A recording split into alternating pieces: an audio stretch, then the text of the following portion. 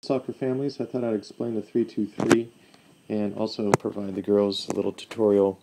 Even though they've played this once before, it's nice to see it on a video. So we start with 3 in the back, and we have our 2 central midfielders that don't get much farther than maybe 10-12 feet away from each other, and then our 3 forwards. Now in this type of formation, the people who are doing the most work are our wings, our outside fullbacks and our outside forwards, because when the ball is on offense, everyone pushes up. Everyone pushes up. And that means our fullbacks come all the way up, sometimes way past midfield to help support the attack. And our midfielders are up, obviously. And then our central back defender comes up, sometimes even past the midfield line, depending on what type of high pressure the other team is providing. Now, when we're on defense, what happens is just the opposite. Now, when the fullbacks retreat for defense, we get compact. These forwards have to come back as well to help. So in any one particular time, and the central forward stays up, in any particular time, there's usually 4 players in the midfield.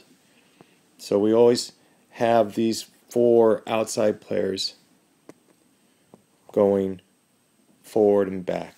It's kind of like the ocean, ebb and flow.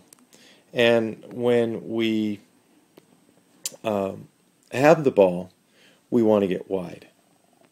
So when we're in possession, it's called expander formation. Heels on the chalk, we get out wide, and we try and form triangles so that we can pass triangles around people.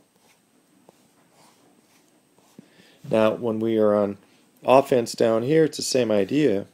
Everyone is wide. Hopefully, we have the ball out wide, and everyone comes up to support. That way we can choose to either cross the ball, in which case we have 1, 2, 3 attackers in, sometimes 4 if the ball is dropped, or we can play the ball back, in which case we form triangles, or we can switch the field. And then defense, instead of running straight back, I have the girls compact towards the middle, because we don't want the ball to break through in the middle. We're okay defending to the outside, and then that way, if the ball is forced outside, we can get support from either our forwards or midfields. But it's a big compression, so to speak. So when we're on defense, we compact. We're on offense, we expand. So I want to show you a typical flow on kickoff. So on kickoff, we usually play the ball forward to our outside forward, and we always start from the back. So we play the ball back to our central midfielder, in which turn plays the ball back to our central defender. Now once that happens, our outside backs have to get wide and heels on chalk, and my midfielders split up so that we have multiple options of passing. So we form these triangles here, here, or here. Now once the ball is played here, the idea is that we get it out wide, and when we get it out wide, this is what I hope the girls will pick up eventually.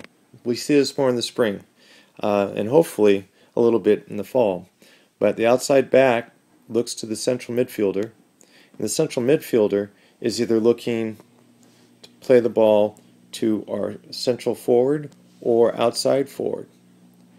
And I prefer the ball to go to the central forward. So what happens is these people move up, and the role of the central forward is to hold the ball and to drop the ball back. And once that ball gets dropped back, my outside forwards make the run.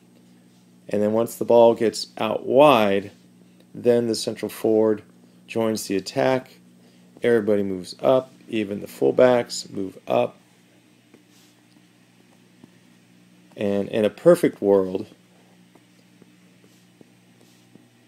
the ball is crossed, and we've got a near post runner, far post runner, top of the box, and someone to support. And then once everybody's up, the idea is to keep the ball on the opponent's side. Now let's see how that looks on defense.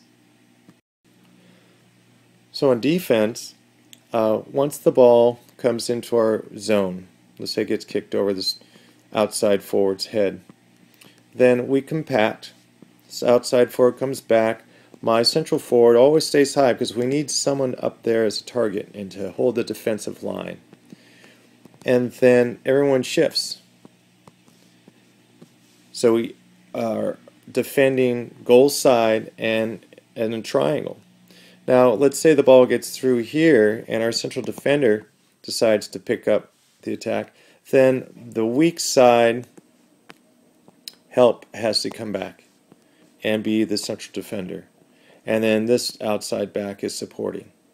So whenever someone moves from their zone to play the ball, someone else has to come and support.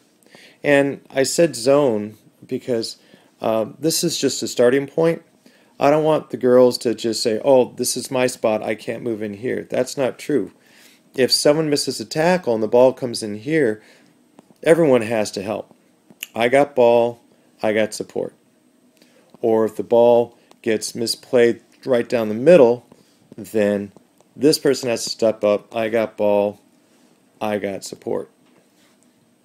So the biggest thing is the girls thinking that they have to stay in a particular position. That's their starting point. That's why developmentally you got to get the girls to start thinking about their positioning and staying in formation.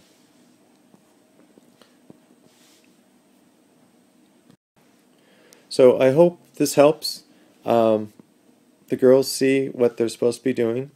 Again, the outside fullbacks and the outside forwards, they do a lot of work. And my central forward is the person that has kind of like the point guard. You're holding the ball to get it back to the mids so that the mids can play the ball out wide. And again, once the ball gets played back, then people are making their moves. People are making the runs so that the ball can be played to the corner. And once we get it out wide, people start compacting into the box so that we can make a most beautiful cross and finish. Goal! See you at trainings. Bye-bye.